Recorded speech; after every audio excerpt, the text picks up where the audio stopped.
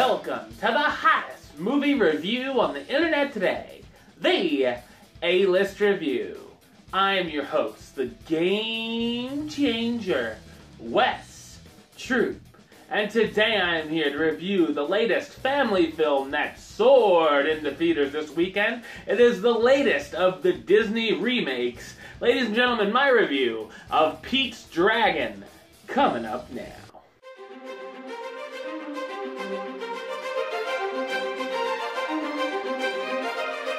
After a tragedy, a young boy named Pete finds himself alone in the woods far from civilization. When he faces danger, an unexpected creature comes out of the woods and saves the boy. To his surprise, the creature, of course, is a dragon, which Pete names Elliot. After living together in the woods for 6 years, a young girl stumbles upon Pete. The boy is brought out of the forest and returns to normal civilization and stays with the family, but wants to go back to his old home with his friend Elliot. Soon Elliot reveals himself to construction workers in the woods and may find himself in some real danger. So what did I think of Pete's Dragon?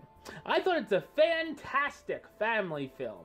It's the latest in the string of recent Disney remakes, and when I heard it was coming, I wasn't exactly jumping up and down. Luckily, I can say this is one of their best remakes so far. The film takes the premise of the original movie and gives it a more modern and relatable twist, which I felt was a good idea. Instead of being hand-drawn, Elliot the Dragon is now upgraded to a CGI creature, and I thought he looked great. The original looked fine for what it was, but I had an easier time believing in the dragon with this version. This Elliot really reminded me of a huge puppy dog, whether he was getting into trouble knocking down trees or just peeking out behind a tree. Every moment he was on screen was entertaining.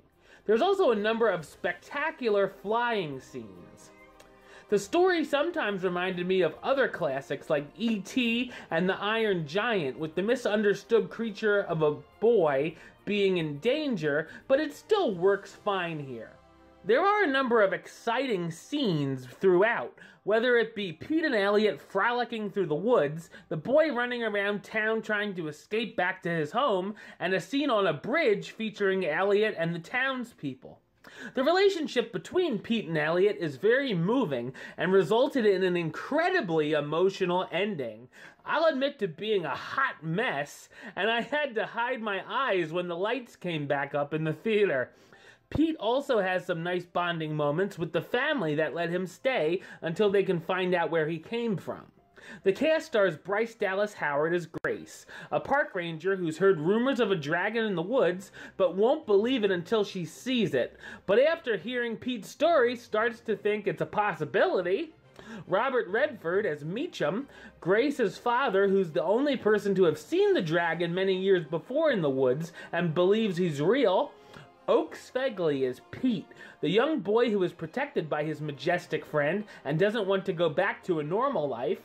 Wes Bentley as Jack, Grace's boyfriend who's a construction worker. Una Lawrence as Natalie, Jack's daughter who befriends Pete. And Carl Urban as Gavin, Jack's brother who thinks Elliot is dangerous. Pete's Dragon will be a crowd pleaser for audience members of all ages.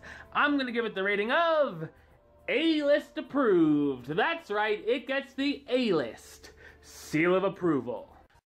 Alright, well that's the show. I'll be back with another review tomorrow. But until then, don't forget to subscribe right here on YouTube. YouTube.com/Westside515. You can like the show on Facebook, Facebook.com/WesTroopAlist. And of course, you can follow me on the Twitter and the Instagram @WesAlist. Until next time, Troop out.